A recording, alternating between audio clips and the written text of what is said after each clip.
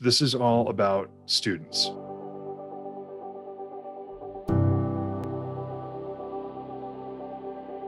We want to make sure they're successful, that they make it through and actually achieve, whatever level of degree they're pursuing. Access to basic computing equipment shouldn't be something that our students need to worry about. I'm studying architecture. It was really difficult for us to change our courses into online. We understood that this was just one issue amongst many that students were facing.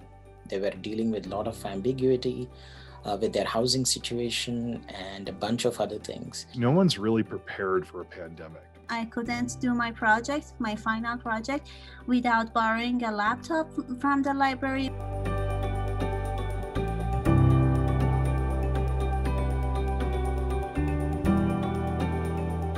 By having this opportunity, for example, borrowing laptops and all other things from the library, it's making easier for us to do our projects, to do our assignments. The library's tagline is all you need.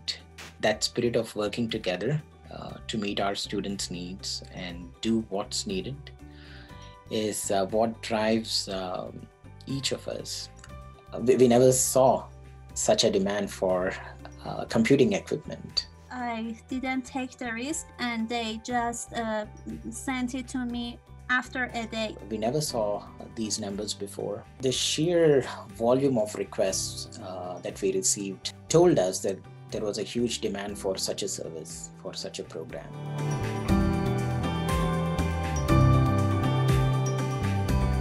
Getting better equipment so that the faculty could focus on what they're really pros at and not worry about fighting with the equipment and fumbling when something doesn't work right.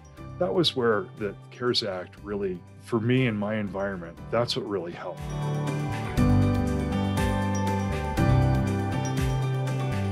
Let's just get past dealing with the technical problems and back to dealing with teaching what they're experts at. Learn more at uen.org/CaresAct.